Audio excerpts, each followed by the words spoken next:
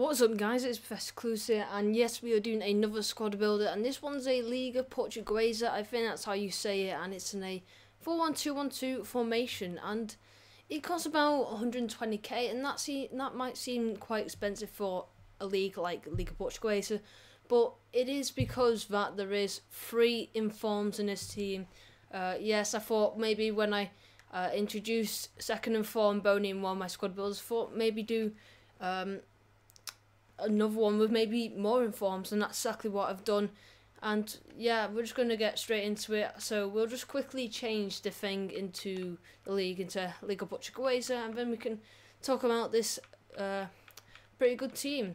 So yeah, in goal we have got Helton, superb goalkeeper, got some great all-round stats with 83 dive and 85 reflexes. Again, those are the 2 standout stats, and that's what I look for, but it just seems incredible. He really, I don't know what it is, it's just I think his other stats like his handling and his position, especially his positioning, do help a lot to make him an even better goalkeeper, so he's always in the right place. I mean, like Diego Alves, he's got 90 dive and 91 reflexes or something like that, and he's an amazing goalkeeper, but his position is really poor.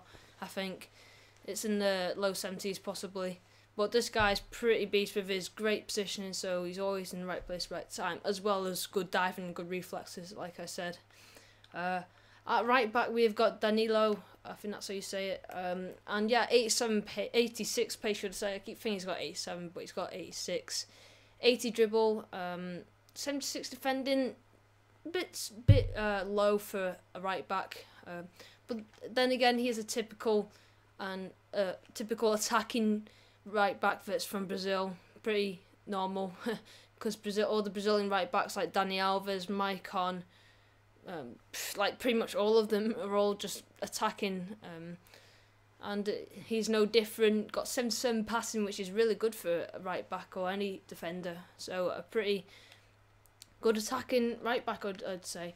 Our first centre back is Garay, or Zeki Garay. Actually, a really great, solid centre back. 66 pace.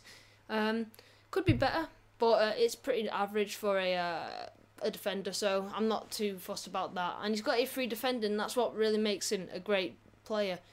He's just a rock pretty much sometimes. He just makes it really hard to get past, and he's pretty good at coming up for corners. 6'4", so even if his heading's only 77, he's still pretty good in the air because he sort of towers over players, which is good. And obviously defensively, he wins most headers, which is good also. Our second centre back is Mangal, and this guy is an absolute tank. As most of you know, he's non-rare, which don't be put off by, please. He's just a really, really solid defender. 79 pace, which is just a superb stat, and then 77 defending. And 80 heading. It's just a really good play. Like he's got the likes of David Luiz and Ogbonna type. He's very good. Just not in as good of leagues, but a very good defender nevertheless. And our left back is maybe a bit of a surprise. I was thinking of getting this guy in form as making it 4 informs, but that would make it maybe sort of the 150 range. But we've got Alexandro, normal card. Again, he's non-rare. But he's actually really good. He's surprisingly good. He feels a bit faster. I think that anyway. 78 dribble, which is really good for a fullback. So again, he's pretty attacking. Just looking at those 2 stats, but 75 defending, not bad considering he is actually 75 rated. So I'd say he's pretty all-round good player. Our CDM is João Montinho, and he's just an all-round tank. I mean, 78 pace, 83 dribble. 76 shot and A3 passing, those are his standout stats, and I wouldn't play him centre attacking mid. I wouldn't say he's pacey enough. I think you need a more pacey player for centre attacking mid, but he actually does the job in either centre mid or CDM, and he works really well there, and a very good player in those positions. Right mid we've got Gaitan. He's got A3 pace in his card, but for me I think he feels a lot faster than that. I think his average is like 86 or something, so he does get off the mark quite quick, and that probably makes me think he actually feels really fast, and he is pretty fast, but he's very agile, he's got great dribbling, so he beats players with ease, and he's not got a bad shot either, so that's good and worth getting. Left mid we have got Diego Capel, one of these sort of overpowering, I can't even say the word, but one of these overrated, cheap players. I got him for 4.5k, but that was simply because it's in the most expensive formation, and left wing to left mid formation, position change, should I say, is a very expensive one, but nevertheless very good for attacking down the wing, 4-star skills as well, and a really good player. And obviously we've only got 3 slots left, and I said 3 in form, so this is the first of in forms, and it is James Rodriguez in form. Superb player, so agile, so just amazing, 81 pace, which is really good for a CM, just what you want to sort of see around that sort of range. 86 dribble, which is great.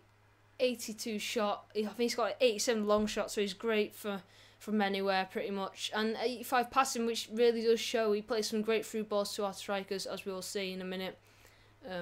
He's only scored 1 goal for me at the moment, but he's actually it was actually a really, really good goal. I think he beat like 3 players with 1 move because of his dribbling, his agility and his pace, and just finessed into the bottom corner. So he does show some quality with that. So a very good player, I would say. And our second in form and first striker is Jackson Martinez. We'll go with this guy first. And this guy is an absolute tank. 84 pace, just feels so much faster, to be honest. And 74 shot, that's got to be a lie, surely. He's just got a rocket of a shot. And 83 heading, just great in the air. Won me a game with his head. And he's already scored 5 goals in 4 games for me, so that really shows great talent, I must say. And our final player and our final and third in form, it is Cardoso. And I wanted to leave this guy last because I have quite a lot to say about this guy. You might be a bit put off by his pace, and it's not really that surprising. Yes, he is a bit sluggish, I gotta say. But he has got some good things about him. I mean, he's got amazing shot. It's just incredible. The downside about his shot, though, is he's only 2-star skills. And I think this is probably the most disappointing thing about him. Not his pace, but his 2-star skills, because he can't shoot with his right foot. You have to get on his left, and it's quite difficult, actually, to get it onto his left foot to shoot. And as you can see, I've not scored yet with him, but I'm sure time will come when I will score with him. He's also great in the air with his 82 heading, and also being 6'4". But his strength is what makes him better attacking wise, and like he can hold off players really well. And yeah, also he seems to make great runs, even though his pace is a bit of a letdown. Like, he seems to help James Rodriguez with his 85 passing. He makes great runs. I don't know his attacking position, but I think that's what the main stat for making good runs for. I'm guessing it's pretty high, but I don't know. He's a bit on and off. Bit unsure about him yet, but I suppose it depends how you play at the I suppose it depends how you play, really. If you are really good without pacey players, then he will fit in your team really well, because his shot is just incredible and his heading is really good. Strength wise, brilliant. But that's just a 2-star weak foot. That's the disappointing thing for me, because with such a great shot, you could do so many things if you had 4-star weak foot. But anyways, that's pretty much it for this episode, and I hope you enjoyed it. If you did, please leave a like, and be even better if you subscribed. But thanks for watching, guys. Peace.